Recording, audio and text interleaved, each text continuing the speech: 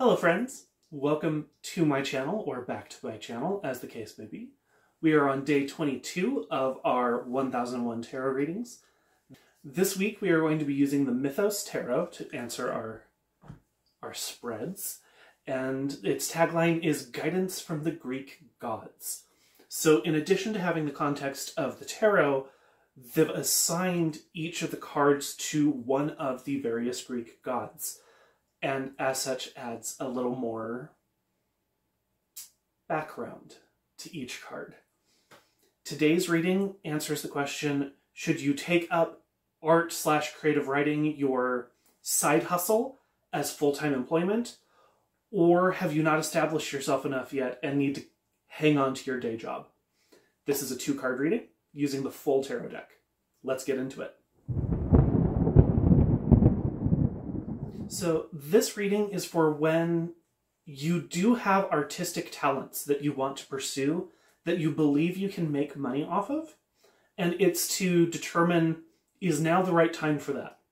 Have you sufficiently developed your talents? Have you sufficiently developed an audience that you can transition to full-time creative work rather than maintaining a day job? So that is the situation for this reading. It's a 2-card reading.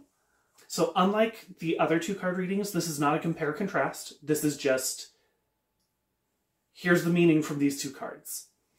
So we're going to shuffle this up and we will find out what it has to say for this particular spread.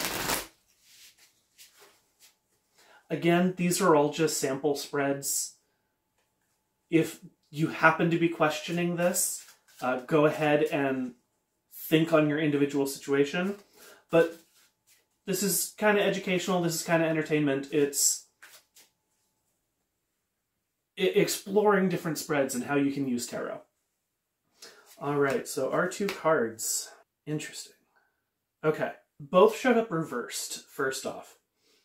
So we have the 7 of Cups reversed for our first card, who is represented by the god Hesperos.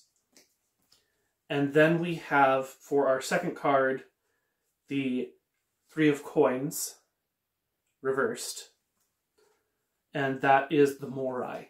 So for the 7 of Cups, usually it represents choices, options.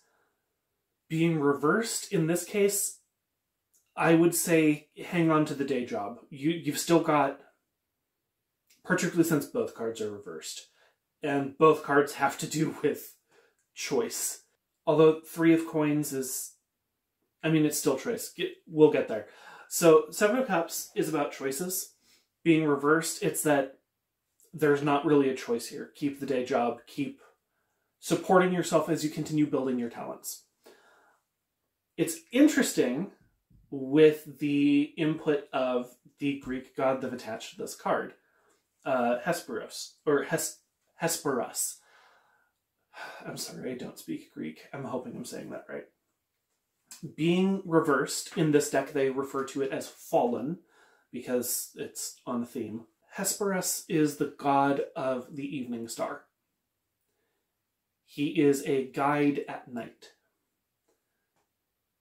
Being in the reversed position, the guide is not there. So the additional context I would provide here is, it's not just that you need more time to develop your talents, your skills. It's learn how to make a successful business. Learn how to turn your artistic endeavors into something others value. Now on to the second card for the 3 of Coins. The 3 of Coins represents collaboration, working together, which, I mean, picking the Morai for this is a perfect fit because they are the fates. They are the 3-in-1 goddesses who direct the fate in Greek mythology. Being reversed, it's that there is not the support for you at this time if you were to try to exclusively go to your creative endeavor to take care of yourself, to make money. So the context of the Morai is interesting in this case because They are three separate entities who only function together in the Greek myth. While they have independent personalities across the three of them, you never see them separate. Part of this answer of not now is find your group, find your team.